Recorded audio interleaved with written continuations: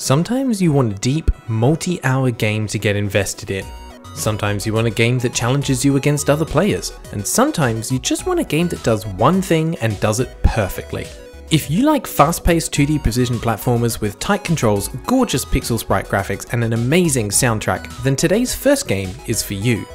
My name is Graeldon and I'm reviewing Steam games in alphabetical order to find the hidden gems among the piles of garbage, and today we're doing a 2-for-1 review, and the first game up is Sprout. Let's begin. Unless you've been living under a proverbial rock for the last 5 years, you've probably heard of Celeste, a fast-paced 2D precision platformer with tight controls, gorgeous pixel sprite graphics, and an amazing soundtrack. And if that sounds familiar, it's because I said it literally 30 seconds ago, and because Sprout takes heavy inspiration from Celeste, or more specifically, Celeste Classic. Now, I can't comment on Celeste very much, simply because I've never played it. I know.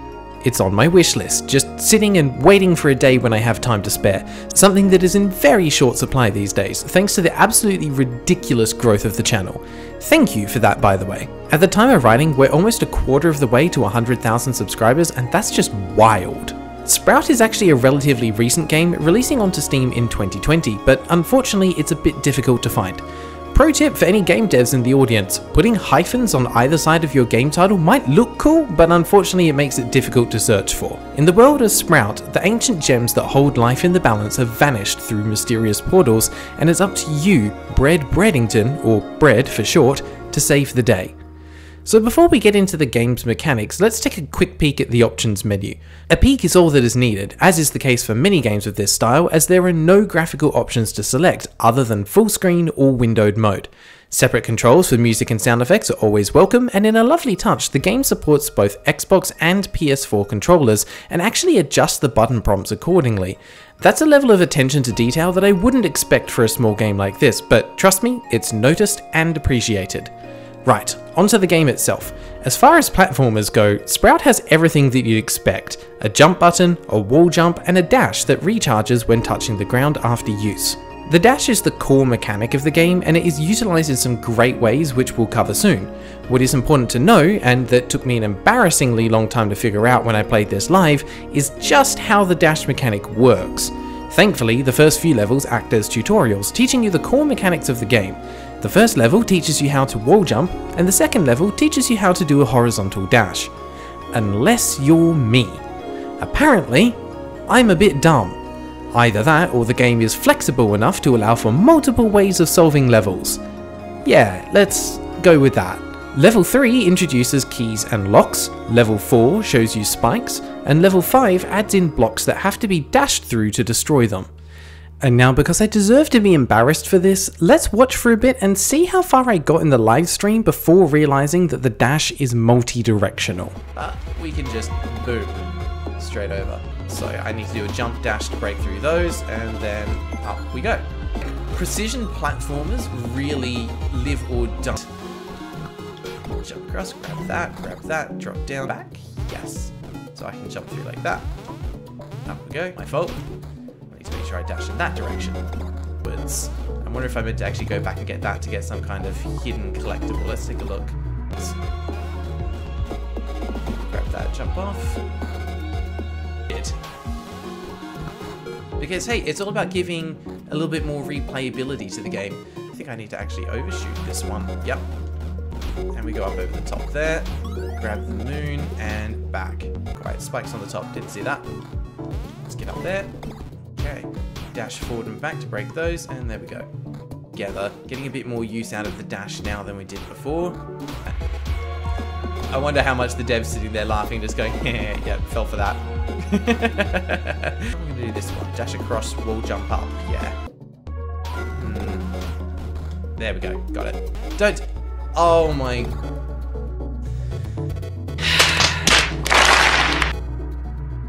Well, I wish I'd known that earlier. Level 19. I made it through 18 levels before realizing that the dash allows you to move in different directions. And to make things worse, the dev, Sparky Software, was in the chat while I was playing. I am so sorry that you had to sit through that. That will be a mark of shame that I will bear forever. Let's move on while I still have some dignity. Despite my lack of ability to function like a regular human being, I did work my way through all 4 areas and then unlock a 5th final, more challenging area. And every single level felt super satisfying to beat. Because bread resets so quickly after death, the deaths themselves don't feel too punishing. In fact, there were a few occasions where I died in the same way multiple times in a row simply because my brain hadn't had the time to process what I had done wrong, so I just repeated it. However, taking things slow isn't quite in the spirit of the game. If you have keen eyes, you may have noticed that there's both a timer and a death counter at the top of the screen. Sprout actually features several achievements that require beating the game in less than a specified time or with 0 deaths. I love this because it adds optional replayability to each of the areas. If speed isn't your thing but you do want a little more challenge, then good news, there are also optional relics to collect. These appear after collecting the gem, often forcing you to backtrack through a more challenging path in order to grab them. This is a way of layering optional difficulty into a game that I absolutely love. Not every level has a relic, and some of them are quite sneaky. For example, it might appear right as you're about to pass through a door. This means you'll need to constantly keep a lookout for them and have some pretty quick reflexes too. Each world in Sprout also adds in new mechanics for you to learn about and adapt to. The second world features spikes that appear after you pass over a surface, the third world has fast moving fireballs, the fourth uses darkness as a mechanic, requiring you to extinguish light sources to proceed, while also causing you to die if it becomes too dark. The final world introduces lasers that act as very hot gates, burning bread to a crisp if he touches them, turning him into toast. Touching a switch will reset the lasers, creating some light puzzle elements in the middle of all the platforming. In the majority of situations though, speed and precision are your best allies. There is something that is inherently satisfying about playing Sprout. The micro levels are challenging enough that you feel good for solving them, and short enough that you're just getting constant hits of dopamine. The controls are tight, everything feels precise, and any mistakes feel like your own fault. This is a masterclass in movement, up there with the likes of Super Meat Boy, and the complete other end of the spectrum to something like Tibitzog. Small details like the screen shake when dashing add to the audio-visual feedback, and the icing on top is the chiptune soundtrack. Composed by Fail Positive, the music is simply sublime. Each world has its own unique theme, and they set the energy and mood wonderfully. Sadly, while the artist is on Spotify, the game soundtrack isn't, but it is on Bandcamp. I've dropped a link in the description to the soundtrack, so feel free to go and take a listen. Here's a few snippets for you to enjoy.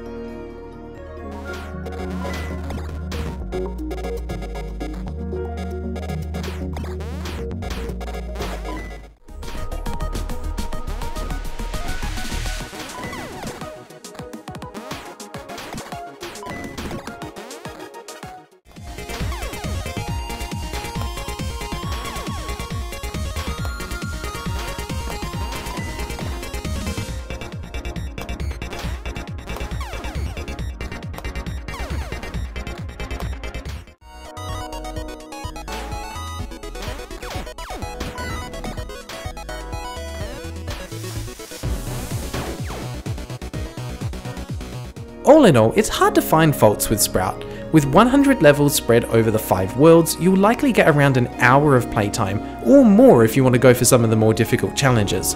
Or if you're a speedrunner, you might even be able to finish the entire game in under 6 minutes.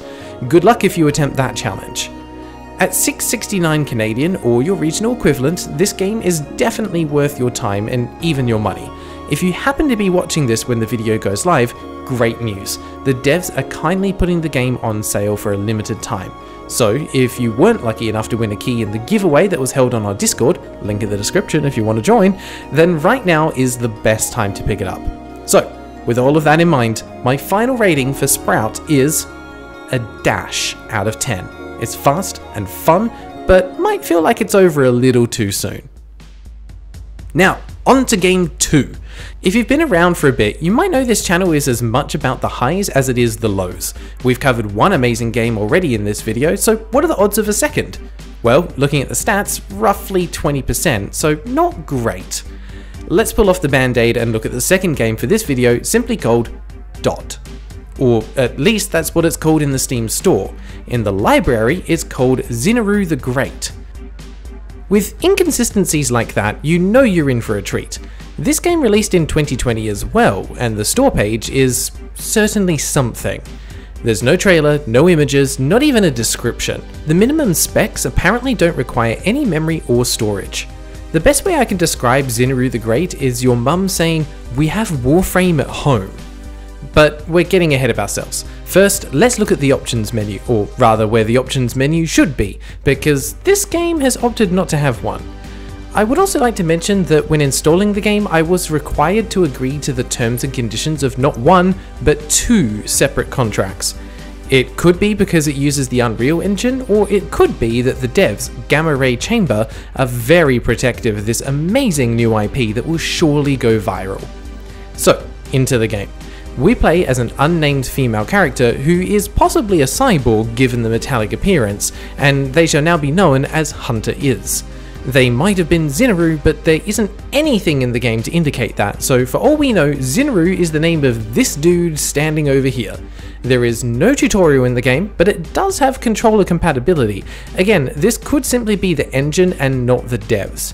The UI is incredibly basic, to the point where the gold counter in the lower right still has the white background around the image of the gold bars. The 2 bars in the top left are thankfully instantly recognizable to anyone even vaguely familiar with the Souls-like games, representing health and stamina. In this initial space station themed room, the only things you can do are pick up the nearby floating sword and kill the conveniently positioned enemy. Interestingly, picking up the sword does equip it, but it overlays the texture on top of the default swords.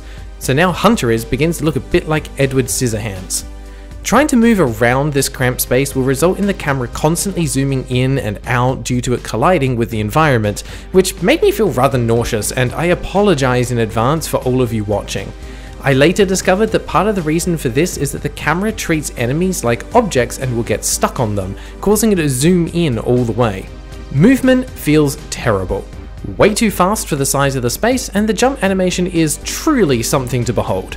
As far as I can tell, the twitching is caused by the animation resetting before Hunter Is touches the ground again, so it repeats the jump animation several times in one movement.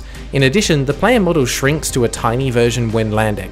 I have no idea why this happens, but it does. In order to proceed, you will need to pick up the sword and kill the nearby enemy, and then walk into the nearby bench. For reasons unknown, this will teleport you into an ancient ruin. There are elements of technology here as though it is in the process of being uncovered, and at first glance it looks, well, it looks alright. Certainly better than the last room. This area is larger, so you'll encounter less camera issues, but not none. There's no instructions or direction given here, but gamer instincts dictate that the enemies should be killed and the gold should be collected. As the first order of the day then, let's get into a fight. Behold, combat. It's as disappointing as you would expect. There's no audio-visual feedback other than the sound of a swinging blade. I barely noticed that Hunter Is has taken damage, not that you're really ever in any danger of dying. Every enemy will die in a couple of hits, so just spam the attack button until it's over. As you watch the gameplay, I'd like you to pay attention to the impressive level design that includes stairs that you can't run up, piles of rubble that you can fall through, and walls that both fail to touch the floor and can be walked through from one side.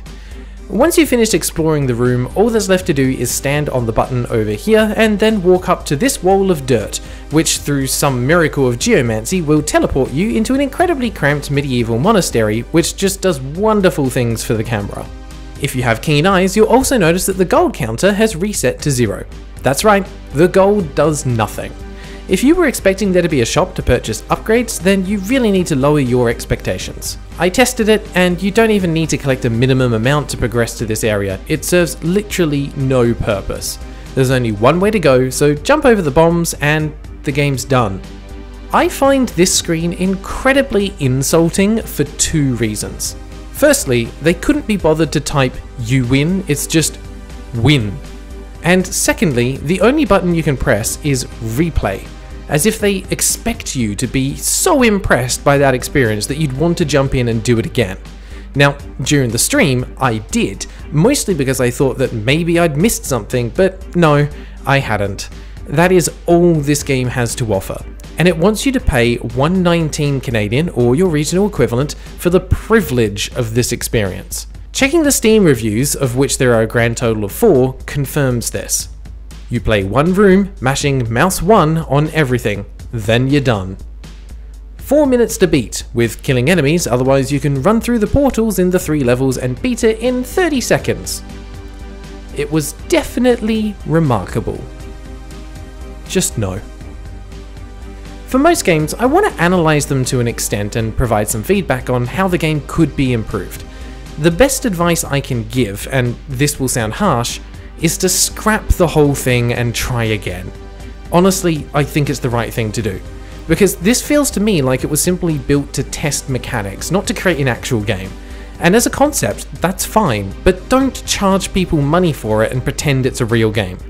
Take what you learned and start again, but only after taking the time to create a plan or even an outline for what your game is going to be. The name Dot turns out to be pretty accurate because the game doesn't include Zinneru and it certainly isn't great. So with all of that in mind, my rating for Dot is a PNG of a gold bar out of 10. Just like the ones in the game, it's both low effort and completely pointless. Thanks for watching. Welcome to the end of the video. A massive thank you to the channel members on screen and a special shout out to the very first Knight of the Holy Grail, Freaky Feline. If you'd like to support the channel, you can do so for as little as $1 per month. Just click the join button to see the available membership levels and perks. For a complete list of games covered so far and their ratings, check the description for a link to a spreadsheet covering all this and more, as well as a link to our new Discord community. Thank you for joining me on this weird gaming adventure through the depths of Steam, and until next time, take care.